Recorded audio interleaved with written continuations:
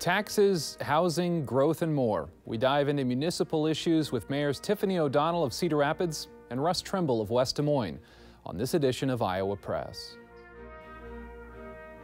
Funding for Iowa Press was provided by Friends, the Iowa PBS Foundation, the Associated General Contractors of Iowa, the public's partner in building Iowa's highway, bridge, and municipal utility infrastructure.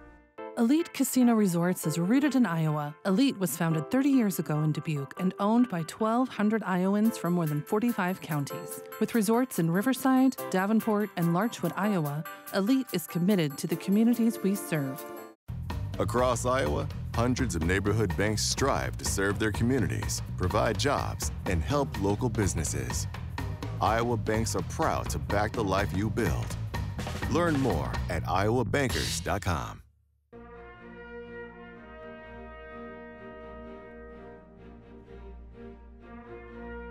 For decades, Iowa Press has brought you political leaders and newsmakers from across Iowa and beyond, celebrating 50 years of broadcast excellence on statewide Iowa PBS. This is the Friday, October 13th edition of Iowa Press. Here is Clay Masters. Hello, Kay Henderson is off this week. Periodically, we like to invite mayors from across the state on the show to talk about some of the important issues facing local governments. Our two guests this week lead Iowa's second and seventh most populated cities. Tiffany O'Donnell was elected mayor of Cedar Rapids in 2021. She is the Chief Executive Officer of Women Lead Change, in addition to her mayoral duties. Also elected in 2021, Russ Trimble is in his first term as mayor of West Des Moines. He's also the Chief of Staff in the State Treasurer's Office. Welcome to both of you, and thanks for being on Iowa Press today. Thanks, Clay. Thank you. Thanks for having us. Across the table, journalists joining us today, Linh Ta, reporter for Axios Des Moines, and Caleb McCullough, the Des Moines Bureau Chief for Lee Enterprises. All right, so we're going to start today with something simple and easy, property taxes. Cities always want to keep their revenue strong while keeping the tax burden for homeowners low. So I just want to ask, what is the property tax situation in both your cities, and how do you try to balance those things? Tiffany? Yeah, well, thanks for asking that. It is something that cities are certainly talking about as our legislature makes moves, I think, to make give us some property tax relief. I think as mayors too, we are uniquely connected to the individuals that are feeling the pinch these days. And so, it's incredibly encouraging to have the legislature making moves to lower our property taxes. That being said, it's really incumbent upon cities to figure out how to adapt. And, I think of it as an opportunity to just encourage our legislature, again, to allow local municipalities more local control, or at least maintain the local control in terms of, for example, tools in our toolboxes. Allow us those tax increment financing. Let us have that tool. Allow us more opportunities to control our own destiny. In Cedar Rapids, it's a local option sales tax. Our voters said we want to put money towards streets. We let them vote for that. So as we look at property tax relief and having to adjust our budgets, I just want to encourage our friends in Des Moines to allow us to maintain those tools that we have to continue to innovate and grow as cities. Yeah, we are really proud of what we've done to cut property taxes in West Des Moines. When I took office back in 2009, our property taxes were $12.05 per thousand, and today they're down to $10.90 per thousand. So we know how hard people work to put food on the table. We've got seniors on fixed incomes, and we've got young families that are working hard to make ends meet. And so we're working as often as we can to reduce our property tax burden for our residents, and we're really proud of the job that we've done in that area. The legislature passed a bill this last year that's meant to give $100 million in property tax relief to homeowners, but it does that by limiting the revenue growth for cities and counties. Do you feel like that penalizes you for being successful, Tiffany? I don't know if I'd say it penalizes us. I do think it does provide an opportunity for us to, find new ways to be successful. And again, allowing our cities to maintain home rule and local control over ways to fill those gaps, because there will be gaps, is really important. Right. I think the bill helps reduce property taxes for our residents, we want that. You know, we're going to look to piggyback on that and continue to reduce property taxes when possible, but we need to make sure that we're also providing essential services that our residents have come to depend on. And I think that's extremely important, and why it's important for local decision makers to make those decisions, because we know the tax revenue that we need to provide those essential services. But I am grateful to the legislature for passing that bill and helping to reduce property taxes for our residents. The only thing that I don't like is that we can't take credit for that property tax reduction. They get the credit for that. So. You know, one thing I might just add, just to sort of put context around that, like you, the city of Cedar Rapids is completely committed to public safety. I mean, if we can't get public safety right in our cities, I'm not sure why we're even here. That being said, no one's ever going to take away from that budget. What we may not be able to do, though, is augment some of the, say, mental health support that I know in Cedar Rapids. We've added mental health support teams alongside our officers. We'd like to add to that. You know, when revenue is affected, this might, you know, force us to either put that on pause, or, you know, something has to go. There's no free lunch, right? So something has to go. Knowing that law enforcement isn't going to be affected in terms of being cut, you know, there are questions about how fast can we innovate and grow like we want to.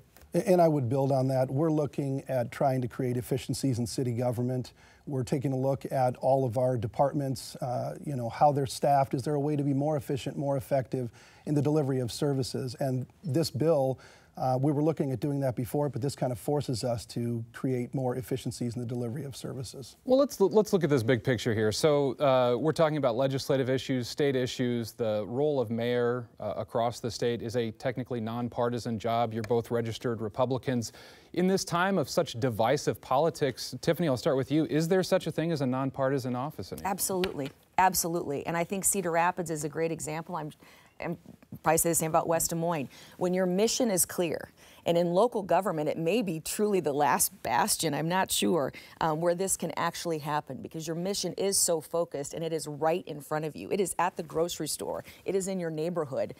You know the people directly affected by what you're doing. So in local government, we have people from all different political backgrounds on our city council, but our mission is the same. And when it's public safety, when it's streets, when it's mental health, when it's affordable housing, it's amazing how all of those issues and individuals come together. And Russ, you work for a Republican elected state official. How do you come at that question? You know what? Nonpartisan local elections are extremely important. You know, as Tiffany said, we've got Republicans, Democrats, no party on the city council, and we work together for the betterment of the people. Streets and sewers, those no party. So, you know, I love that it's nonpartisan office. I pride myself on maintaining my nonpartisanship as mayor. And like I said, we just work together for the betterment of the people and get things done and solve problems. And really, I think other governmental entities could probably learn from us. You know, I'll also put this out there, since we are in an election season. I can't say enough how important it is. You know, activists have a role in our communities. I'm not sure activists have a role on councils, because you just can't be dug in. You just can't be. It makes it hard to get things done. What about when there's like legislation that came forward that was seen by a lot of LGBTQ advocates as being harmful to their communities? How do you come out at some of those conversations that are coming forward and advocating for people that say that this is suppressing their rights as a resident of your city? In Cedar Rapids, we're really mindful about our LGBTQ community being a really important part and contributor to so many areas in our city. Again, these are my friends, these are my neighbors, these represent a community where I want everybody, and our council wants everybody to feel like they belong. We're going to do what's best for the entire community. And if that means a show of support, you know, just reinforcing our beliefs that we're a better city when we have people that are different than us here, we're going to do that. I couldn't agree more. We celebrate our differences. You know, West Des Moines is a place that's a welcoming city where everybody has an equal opportunity to grow and thrive. We are proud of that, and you know, we do everything we can to make sure that people are treated with dignity and respect. Now, you mentioned local option sales tax, and you know, back at the legislature again, there have been proposals to eliminate that, and one this year, you know, suggested raising the state sales tax by a penny and giving some of that revenue back to cities, but eliminating your option to raise your own sales tax. Obviously, both of your cities rely on the revenue. What are your thoughts? Oh, Well, boo.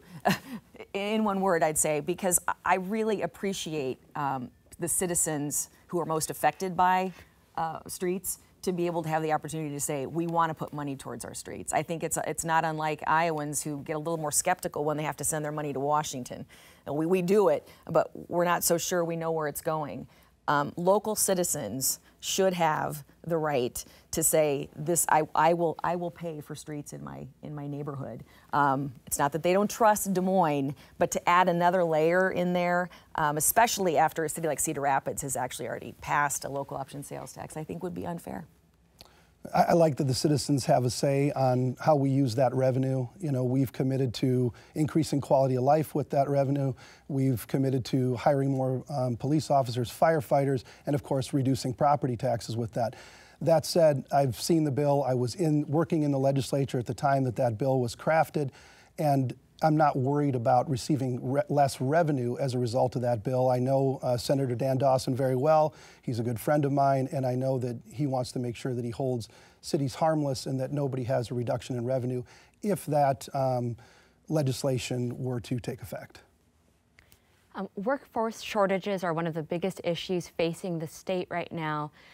In your city, how are you ensuring that there's affordable housing, especially for workers who are doing lower income jobs, possibly like the retail industry? Mm-hmm. Tiffany?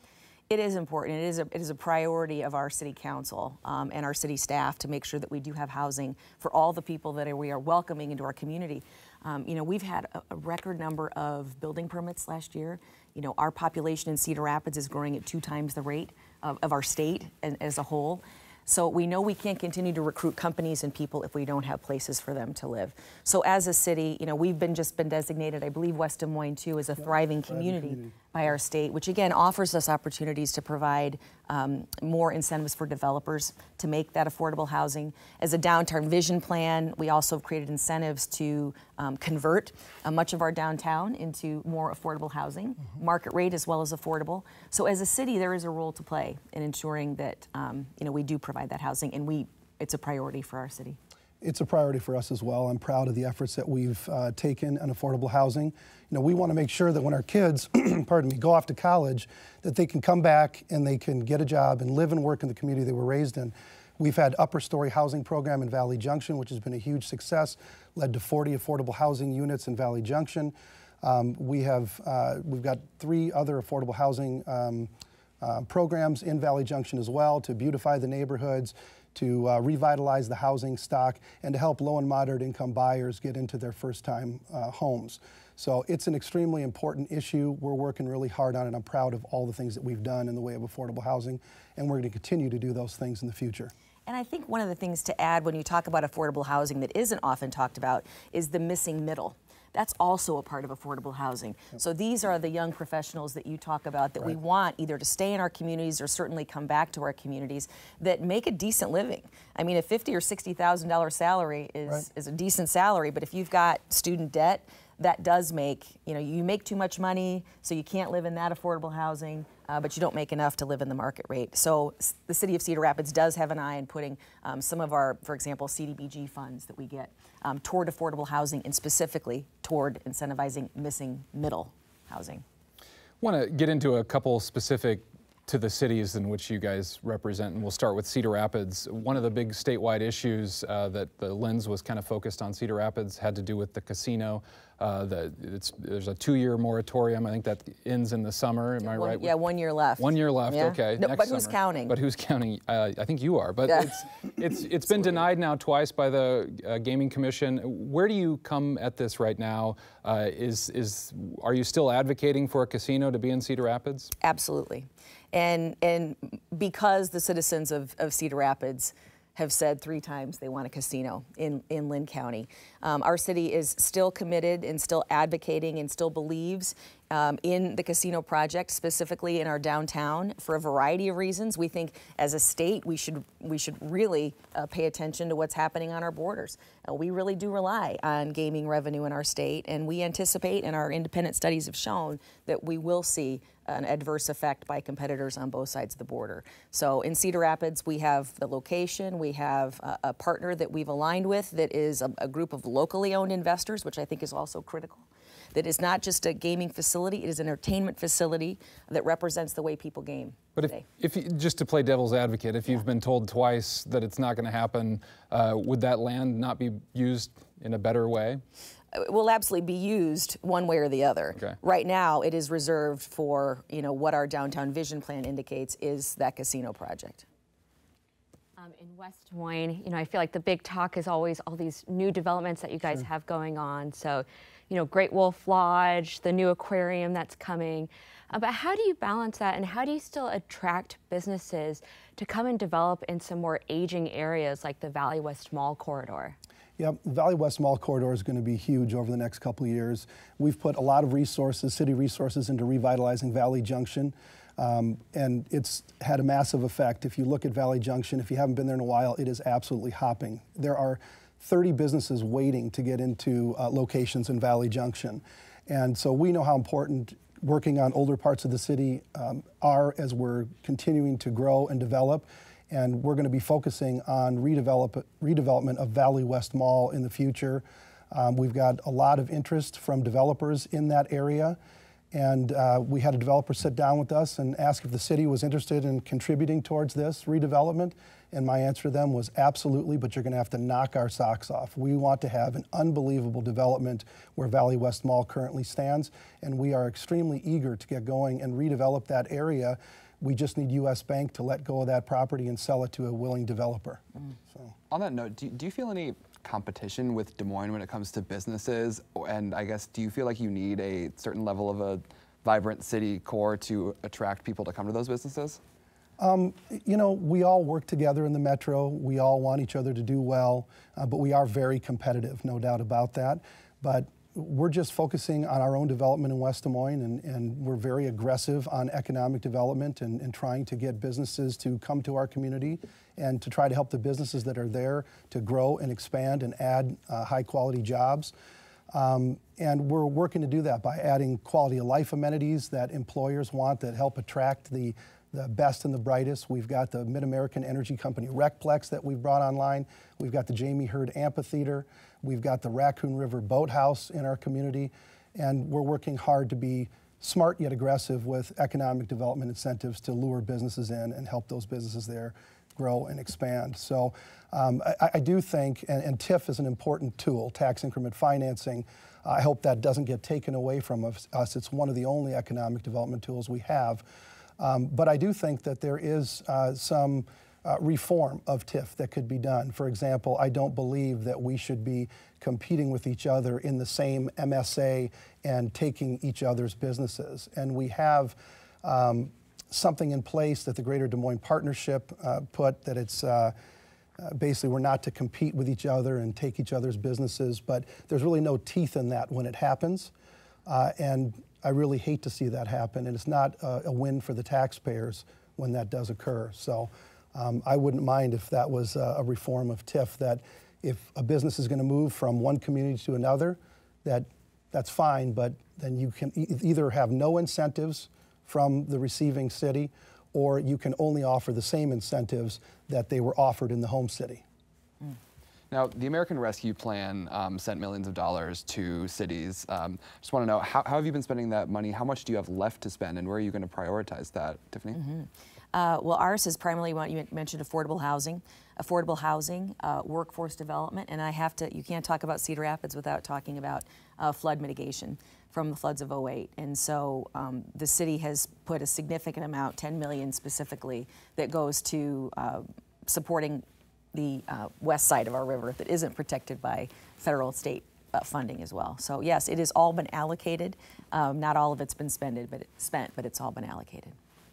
We've used some of our resources for affordable housing. We're also using it for paying for the Mid-American Energy Company Recplex and other important quality of life amenities around the city that we needed to fund. Do you have any that hasn't been allocated yet, or has it all been? No, I think everything's been maybe committed several times over for various projects as we were going through and trying to figure out where we needed to deploy those resources. And I think ultimately they're ending, going towards the quality of life amenities and some affordable housing projects and various things. But that could change. I know it's been committed, but I'm not sure that it's been spent yet. Talking about the American Rescue Plan kind of brings up COVID, right? Because that's how it came to be. What about return to work, as you've seen people have to start transitioning or have slowly started coming back to the workplace, to offices? How has that kind of just changed in your cities? We'll start with Cedar Rapids. Yeah, absolutely, because downtown is the heart of our city, and downtowns across this country are reimagining what they look like, which I always consider an opportunity. We've actually enlisted some outside support in the forms of consultants for a new downtown vision plan, because we do know that while people are coming back to work, and I really tip my hat to those companies that are strongly encouraging people to come back, and cities like downtown Des Moines that are incentivizing companies who bring their people back to work every day. While I support that, we also do need to be realistic and adapt. And so in Cedar Rapids, for example, this vision plan offers us an opportunity to diversify the housing options, which we touched upon. We talk a lot about amenities in a downtown vision plan. People want to be able to walk to where they live, work, and play. And so you'll see changes in how our downtown looks in terms of day-to-day life, in 15-minute walkable neighborhoods, which is a priority in Cedar Rapids, as well as activating our Cedar River, which is also the heart of our downtown. Russ, in West Des Moines? I think we have a lot of people in West Des Moines that are back to work. I think maybe some of the businesses have changed their work-from-home policies, and maybe they're down to a day or two for people working from home. I know that Wells Fargo has got everybody under one roof, if you will. They do have some work-from-home policies, otherwise that wouldn't be possible for the number of employees that they have out in West Des Moines. But for the most part, I think a lot of people in West Des Moines are back to work.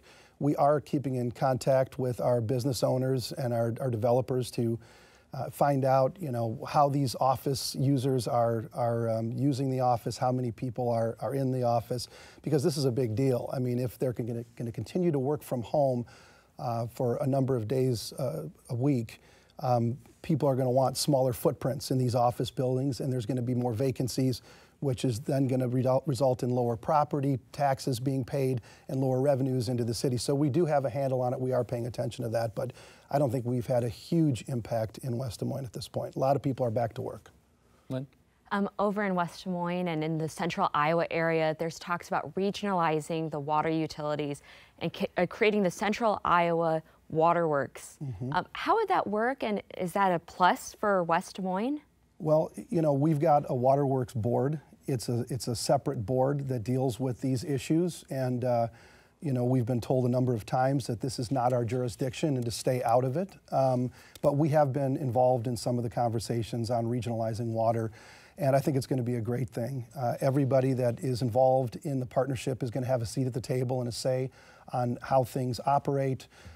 It's going to be able to keep the cost of water more affordable for everybody in the metro, and most importantly, it's going to help us to meet that demand that we know we have coming in the future, especially out in the western suburbs as we're continuing to grow and expand. So I think it's going to be a good thing overall to regionalize the water, but there are some people that do have some concerns, but for the most part, I think everybody's coming together and sees the benefit of it. Tiffany, on the same topic of water utility, I'm amazed at when I'm driving from Iowa City to Cedar Rapids. When I was a kid driving that, it felt like there was a really long distance between those two cities, and it just seems like it's slowly, or maybe much faster than I even realized, getting closer together. As far as utilities go with water, I mean, are those kinds of conversations taking place in the Cedar Rapids, Iowa City area? It's interesting, Clay, and we used to talk about something called the corridor, and now it really exists. You're absolutely right. It's we are all connected in that 380 corridor.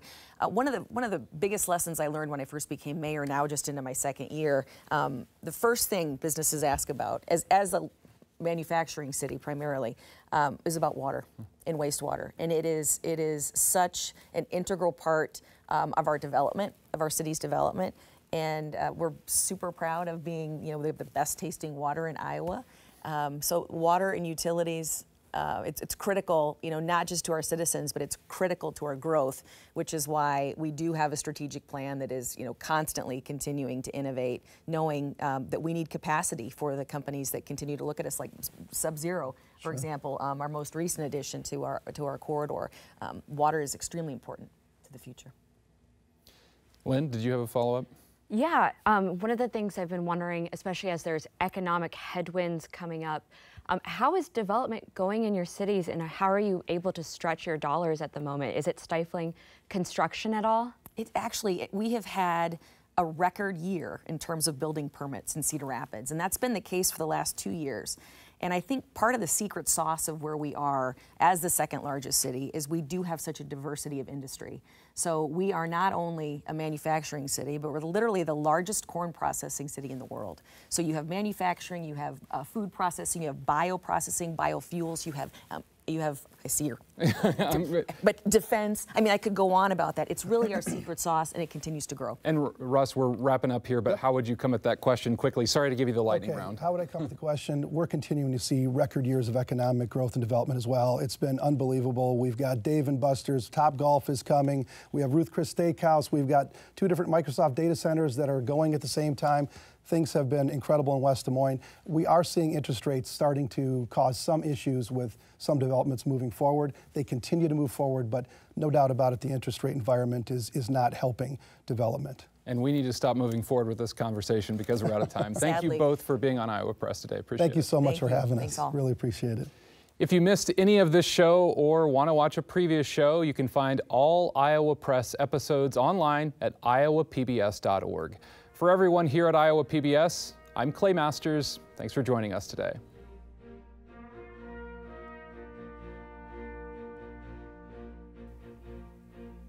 Funding for Iowa Press was provided by Friends, the Iowa PBS Foundation, the Associated General Contractors of Iowa, the public's partner in building Iowa's highway, bridge, and municipal utility infrastructure. Elite Casino Resorts is rooted in Iowa. Elite's 1,600 employees are our company's greatest asset. A family-run business, Elite supports volunteerism, encourages promotions from within, and shares profits with our employees. Across Iowa, hundreds of neighborhood banks strive to serve their communities, provide jobs, and help local businesses. Iowa banks are proud to back the life you build. Learn more at iowabankers.com.